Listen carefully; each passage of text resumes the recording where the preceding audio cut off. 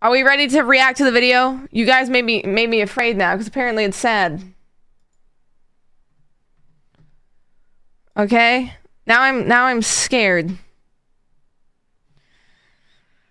Okay, Tommy. Okay. There's a Minecraft server that has changed my life more than anything else in the world. Today we're going to talk about the good times, the terrible times, but why the Dream SMP means so much to me. My name is Tommy, and this is a tribute to Dream SMP.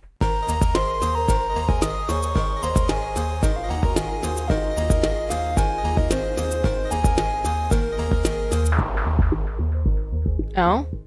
I've always loved Minecraft SMPs. I've tried to enjoy single player so many times, but I just get bored. Even 6 years ago, when I was 12, back on my Xbox 360, not filming the screen. Playing Minecraft by myself. My friends would be on my world where I'd make them go through hell. Because in my eyes, that's what Minecraft is about. That simple conflict that comes with having more diamonds than your friend. The rules you can break if someone's pissed you off. Look, I've never been a good builder or very creative. Every house I make is the exact same. But knowing that I can work with other people on the server to make the experience better, that's what I love about Minecraft. It's social. It's a real place.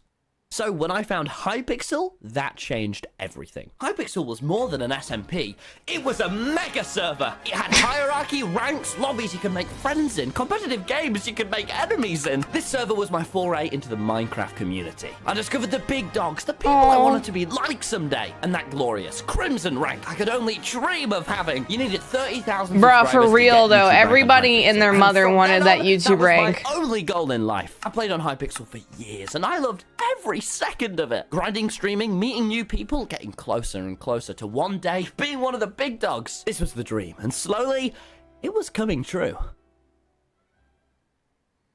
But then, a few years into Hypixel, I found SMP Live. Oh god. SMP Live was nothing like Hypixel. It wasn't about competitiveness or mini-games. It was a vanilla, stripped-down Minecraft server and had an emphasis on comedy. Bro, whose name is Football? Like through the server, I found my 3 favorite YouTubers, but none stood out more than Jay Schlatt. Oh god, that guy. The timing of his jokes, the bombastic personality, just how effortlessly funny he was. I wanted to be just like him. I wanted to join SMP Live so bad that I made a video 3 years ago about it. Don't watch it. It's not good. Almost a year after I made that.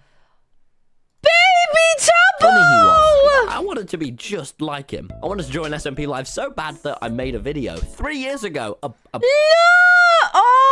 it. Don't watch it. It's not good. Almost a year after I made that video, I got invited to SMP Earth. SMP Earth was Wilbur Soot, one of my other favorite YouTubers' newest project. As Wilbur SMP looks the Live same. was coming to a close, Wilbur wanted another space for creators to come together, and this was it. A huge map replicating Earth with modded planes, a live updating map, and technoplanes. I had to get in. This was my chance.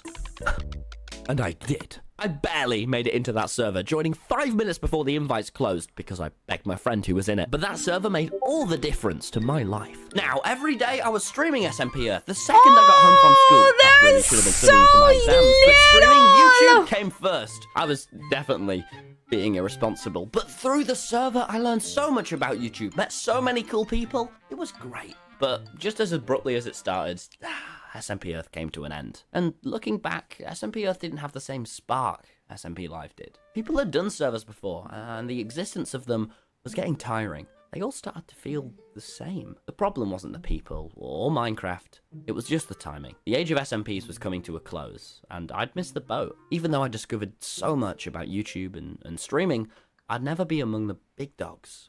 The clock had ran out. I couldn't help thinking, every day while I was at school, what if I'd have worked a little bit harder, or been less cringy, or born a few years earlier? Would I have been an SMP? Me looking back a couple days ago. Live? Would I have been one of the big YouTubers? Knowing I might not ever be able to be one of the big dogs, well, I guess it got me down. But as the pandemic begun and all my exams were cancelled, I knew I had one last chance to really make this work. Yes, the age of SMPs was over, but maybe I could still find something. Anything! And then I met Dream. Now, we didn't really click at first. He actually ignored my first message. Dream was a new YouTuber in the Minecraft space. He'd figured out that people resonate most with the super simple, basic content. You didn't need a high budget, you didn't need lots of editing, you just needed some friends and a cool idea. He started making Minecraft manhunt videos. The premise being some friends chase him around a Minecraft world while he pulls off insane plays. Even though it was easy to follow, it felt super grand, like you were watching a movie, but even also so, that's nuts. just some friends dicking around. Although it was exciting, it didn't give Dream a lot of space to be himself. So much of the videos were focused on the Minecraft that his personality didn't shine through. So to combat this, on April 24th, 2020, Dream started streaming on a new Minecraft world with 2 of his friends. Now, this server wasn't anything special. In fact, it was boring. Dream's reluctance to add any mods to keep the server vanilla made for very slow, talkative streams. Even though Dream and his pals were having fun, the server definitely didn't stand out. But then, a big change happened. I asked to join. Dream, without hesitation, said no. I'd be too chaotic, I'd ruin the relaxed vibe, and quite frankly, I didn't know anyone on there well enough. But after mulling it over for a few weeks, I think Dream realized that's what the server needed. It needed unpredictability. Oh my god. Chaos. On the 4th of July, 2020, Dream nervously invited me to join his world. And oh boy, I didn't hold back. 5 minutes on the server, I'd killed George. 10 minutes on the server, I'd started a war. 20 minutes on the server, I'd been banned. But Dream didn't keep me banned, oh no. Much to everyone's surprise, Dream liked this element of chaos. So he started adding some of my friends. We played this server every day for weeks. Me and Tubbo logging on every night to tell jokes and piss people off. And viewers were going up too. I'd never had more than a few thousand people watching me at once. But now, me and everyone else was starting to hit 5, 6, sometimes 8,000 viewers. It was surreal. During these early days of just pissing people off, I found the most important item. This like hypes me up for season 2 though. It wasn't some insane sword or an overpowered bow. No, it was music discs.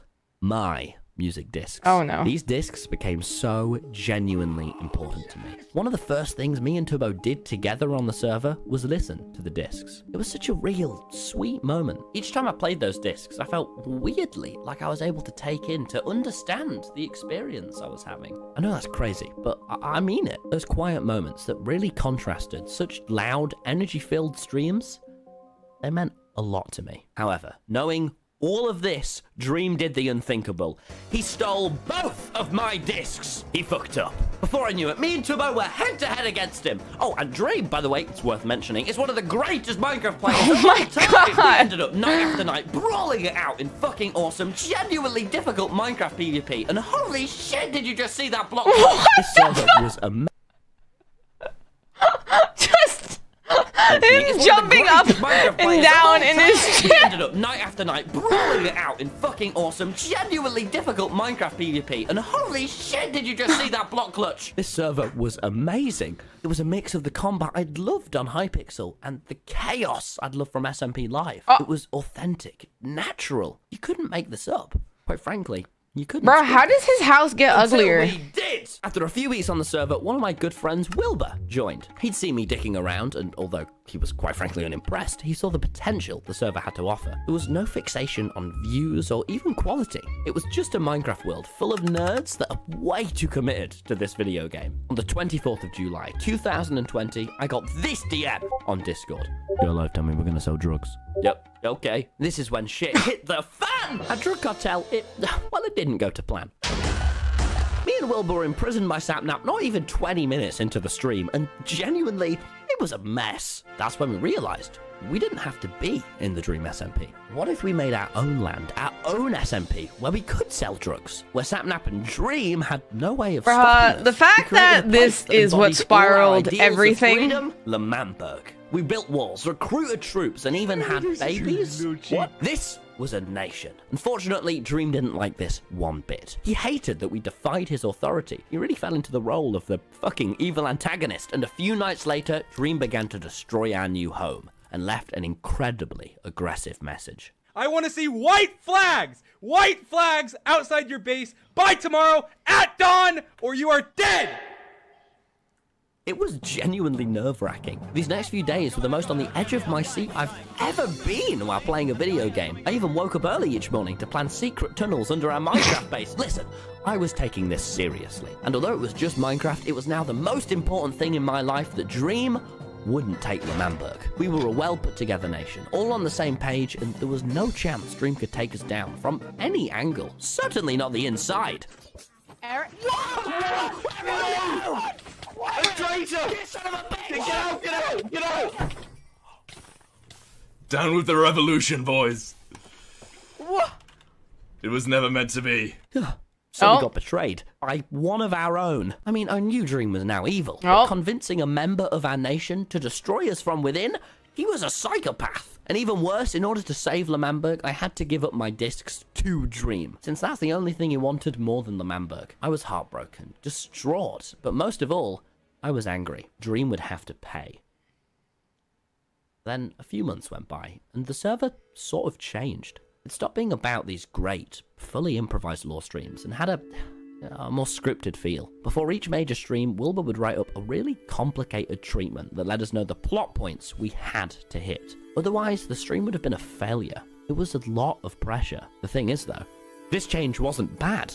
It made the server even cooler. I remember running home from college, booting up my OBS, skimming through whatever Wilbur had wrote for us today, and just going live. That simplicity, that wonder of what will happen next was so exciting. Yes, the streams were scripted. Yes, there was more pressure, but things still went wrong. We still improvised, made shit up, the spark was still there, and planning out the streams more only added to it. Hundreds of thousands of people were tuning in, viewers ramping up to crazy amounts. But the momentum didn't stop there. The server kept ramping up in popularity now, meaning there were constantly more expectations, more demand, and a whole lot more of you lot. I won't lie, I was beginning to get seriously overwhelmed. The expectations began to pile up on me, the streams got planned out to a now stressful degree of detail, and it was just a lot. It was getting too much. But in a brief moment of reflection, I realized how far I'd actually come. I was now playing Minecraft, making videos with my heroes, Wilbur Soot,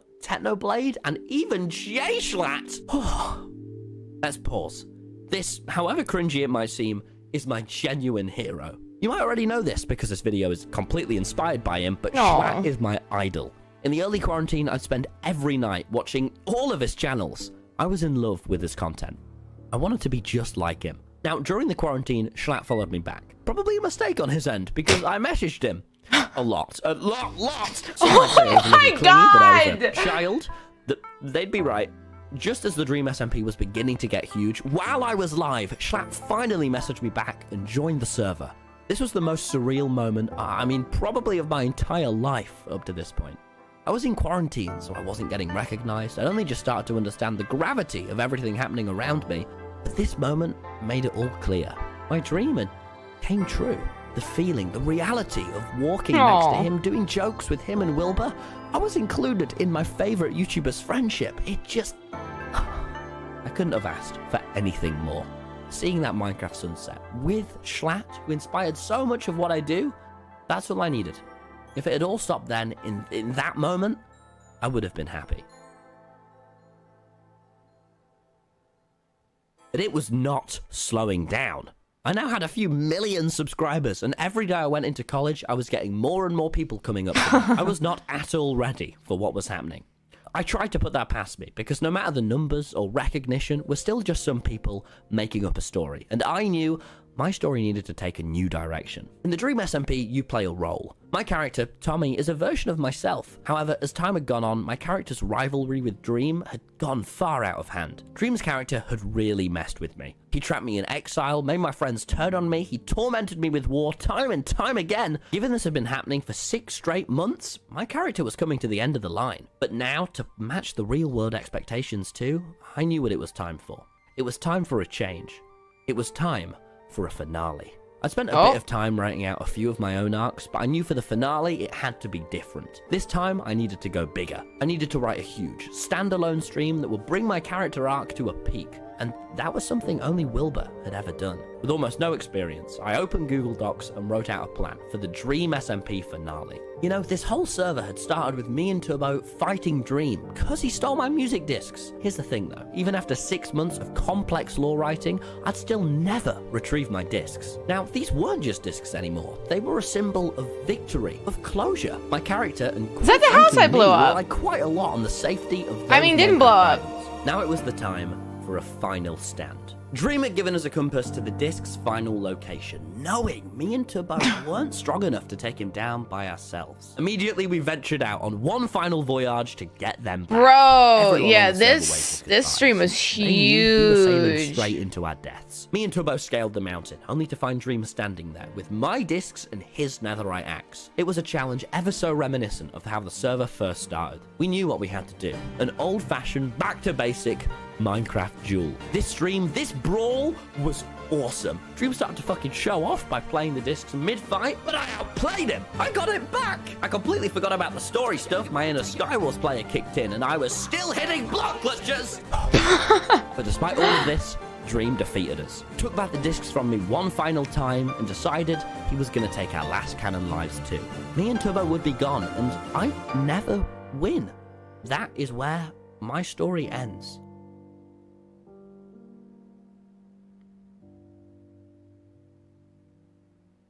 But Dan? But I can't lie. I watched Avengers Endgame about a week before writing, so the whole server arrived through a portal, saving us at the very last minute. There was no plagiarism. It's a completely different plot. With only one cannon life left, Dream begged for mercy, and because I'm a good guy, I gave it to him. I Dream was put in forgot prison like the forever, and crazy me and view Tubbo count had during this finally won. stream. I think like with all of like the streams On the combined, it bench, was listening to something my like music discs. That what night over was like truly 500K or something. The stream had over Duck. 650,000 people watching. Yep. At the beginning of the SMP, only 6 months earlier, I was getting 2,000 viewers Jesus. at most. Twitch had never seen anything like this. The most someone had was Ninja playing Fortnite with Drake, who literally tweeted out his stream. And I broke that record. I couldn't believe the amount of people that wanted to see the end of my story. I still can't believe it. I got awarded a world record for that stream. Yes, a Guinness World Record for a Twitch stream. But what? I was so amazed, shocked, and thankful for how Twitch started to treat me. Like, are you seeing this? And my life was turning around. You see, I was in my 3rd lockdown now, and it was fucking rough. I wasn't allowed outside. I couldn't see my crush at the time, which was starting to go really well, and I was just miserable. But seeing how many people cared about the thing we were making, Jesus. that changed my life. I had no confidence at the beginning of the SMP. I didn't like how I looked or how I sounded. But this SMP, you all taught me it was okay to just be me. That's enough. The Dream SMP was a perfect storm of everything I could ever want, and it made me happier. Oh, than I could ever no. imagine. But around No. then, after that stream, I think, well, for me, the server gradually lost something. It lost what it first started with. That indescribable spark. I'd stopped joining the server because I wanted to, or because I was excited to play. It just became routine. The server almost felt like a museum. The sheer level of expectation from the audience was so intimidating. I felt too nervous to destroy anything.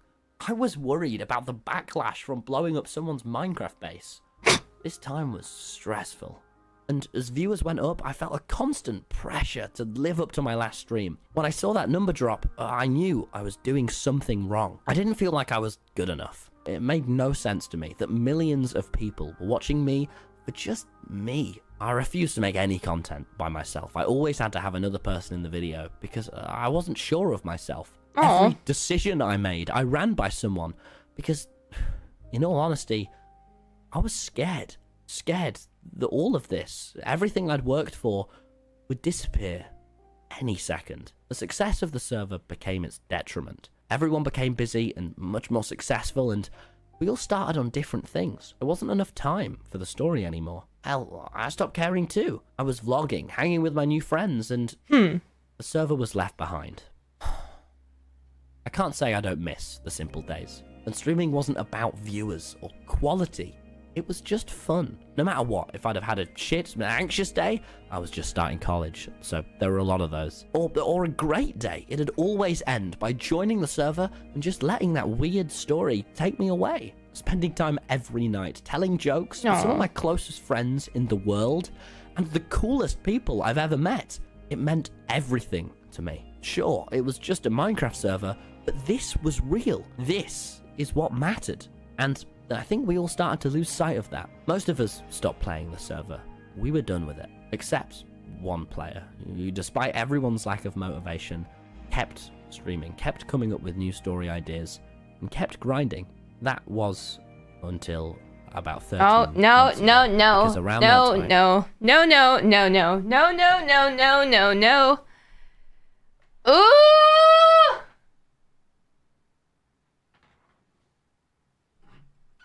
Oh, no. No one praised me for this!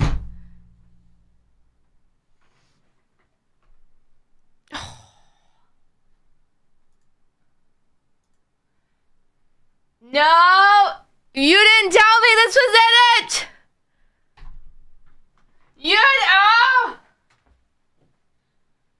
No! No. I'm wearing too much eyeliner for this.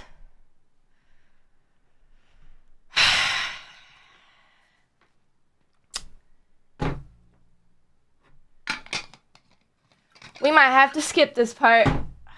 God.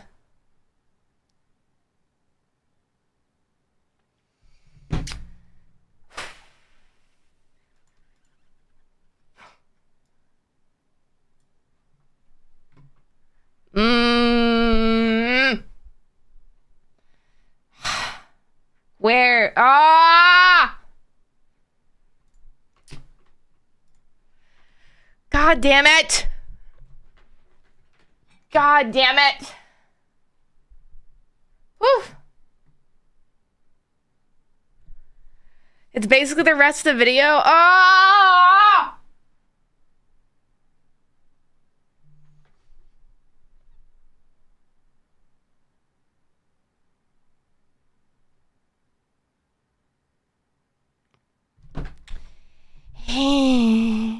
No skipping? What do you mean? Bruh, it's not the time. I wasn't braced for this, okay? You said it was emotional. I thought it was just, like, emotional because it was memories of the Dream SMP.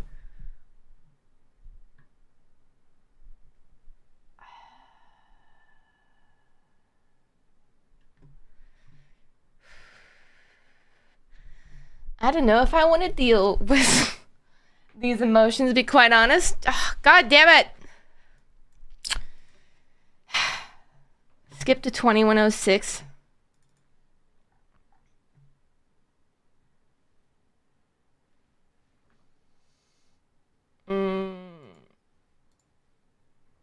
Yeah.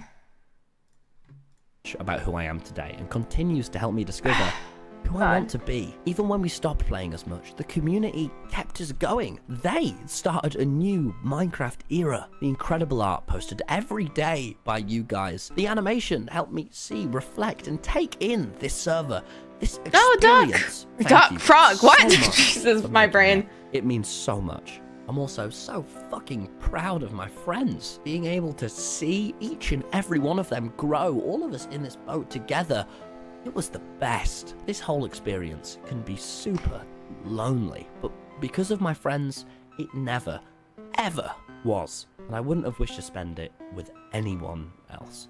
I've had so much fun on this server, and even though I thought it was for quite some time, it's definitely not finished. As time goes on, I think we're all realizing how fucking lucky we are to have been a part of this stupid miracle, and that I really shouldn't take this server for granted. Things are changing.